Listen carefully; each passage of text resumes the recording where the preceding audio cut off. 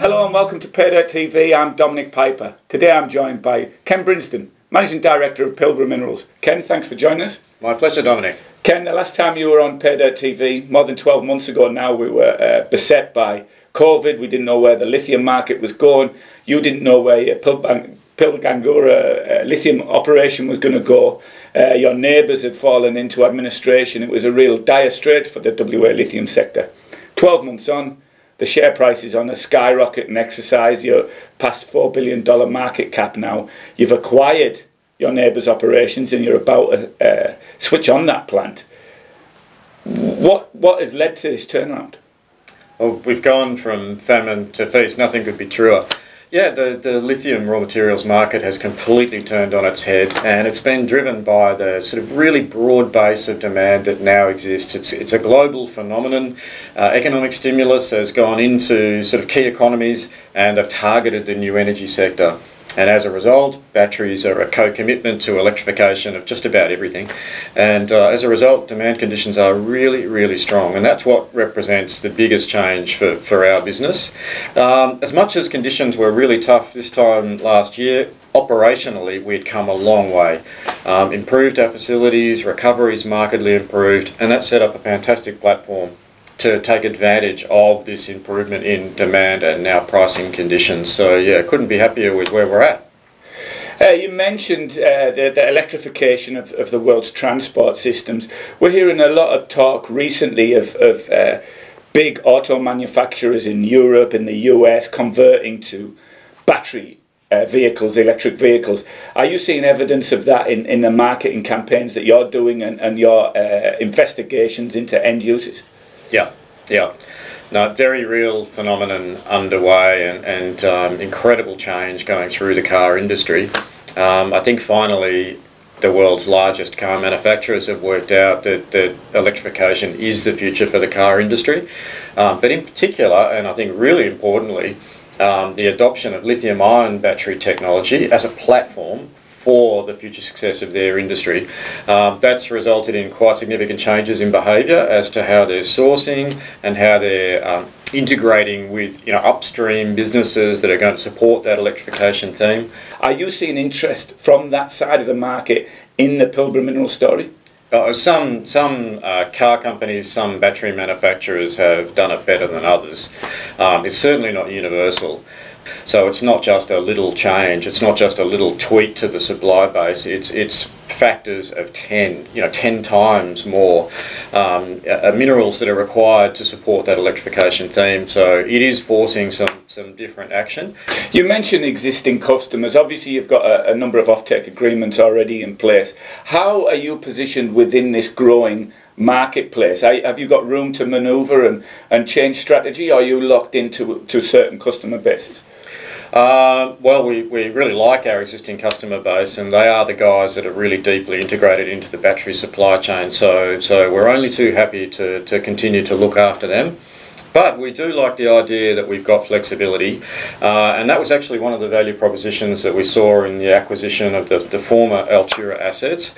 It would bring into the portfolio more available spodumene concentrate capacity. Spodumene is in short supply, and the very fact that we now have available capacity coming means that we're really well positioned to support that short market. And ultimately we think that plays really well to price. That's one of the reasons why we've exercised a different sales strategy. The BMX platform, Battery Materials Exchange, being a key frontier, key channel for the purpose of sales, and basically with the premise that we can access many more buyers than would typically be the case. That's one part of it. The second part of it is the idea that there will be more transparency, and we can create a platform that customers can access and be secure in the knowledge that if they're paying the right price, they can access the product. And then lastly, we like the idea that we have a certain portion of our available spodumene. It is not currently locked up in offtake, and that gives us greater flexibility for the future and the things that we might like to achieve with our business, which might include further evaluating our products ourselves, in the Pilbara. You mentioned the fact that you've taken a decision to switch on the former Altura processing plant. What lessons have you learned at Pilgangoora that you'll be able to apply to the recommissioning of an operation of that plant? Really valuable lessons have been learned at the Pilgan plant, the former Pilgangoora plant, and especially in the flotation area. So we're really confident in our ability to grab the success there and overlay it on the Nugget facilities. Key things, high intensity condition, the flotation reagent regime, the consistency of product being presented to the flotation circuit, ion removal. They're all really valuable and hard-won lessons that we take out of our Pilgan operations and now step over to Nugget with a lot of confidence about our ability to re-rate the capacity in that facility. How are you tackling the challenge of reducing your carbon footprint at your Pilbara operations? Yeah, you're right. It is incredibly important. And the medium and long term, it will be a genuine competitive advantage of our Pilgangoora operations. Now, I start that by saying people currently imagine that the hard rock supply chain is energy intensive and carries a higher carbon footprint. And I completely disagree with that, our subset of the industry being characterised like that. Because it's imagined that there's an absence of innovation, and I can assure you there is plenty more innovation to come in the hard rock supply chain. We've made some important steps forward, and you mentioned Calix being one of the key levers. That is absolutely the case. So Calix have got an innovative calcination technique that we think is a really material step change in the energy intensity and the ability to create basically renewable solutions for the job of calcination. And it's things like that are going to materially drop the carbon intensity of the hard rock supply chain, and we're determined to make sure that Pilbara Minerals is ahead of the curve. What's Pilbara's strategy when it comes to downstream processing? Well, we very much like the initiative, but we're not into spending billions of dollars on the fully fledged hydroxide facilities. We would argue that skill set is actually not suited to the mining game. So we're looking at recutting the supply chain and creating different products that aren't necessarily the end use, but those that are better suited to our skill of application and mining ability, but also making sure you re-rate the lithium value in the product so you're not shipping people a whole heap of waste. Ken, obviously electric vehicles and electrification is a developing scene. How confident are you that lithium-ion batteries will maintain their market share, and how important is that for lithium supply?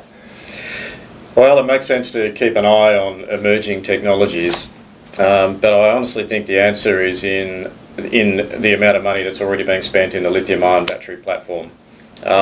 One of the things that's great about lithium-ion batteries is, in the scheme of things, they're a relatively new phenomenon. Certainly at commercial scale. They've really only come to the fore, let's say, in the last decade. And what that means is that even though it's already been successful, there is still a lot more perfection to come within the lithium-ion battery platform. Now, I see that as huge opportunity because the batteries are going to become more efficient, typically more energy dense, and importantly, and most importantly, cheaper. And what that means is that any competing technology doesn't just compete at today's lithium-ion battery cost, they compete at the cost of a lithium-ion battery in 10 years' time, and I can assure you in 10 years' time it is going to be materially cheaper. The net effect of all that is that the lithium-ion battery platform is the winner, I would argue, for at least a generation. Now, there will be further perfection inside the lithium-ion battery platform, but nonetheless, they'll still be using lithium, they'll still have an anode, they'll still have a cathode, and I think that means a lot more lithium raw material is required yet.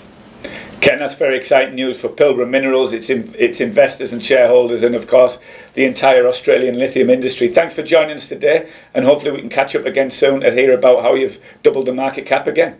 Nice to be with you. Thanks, mate.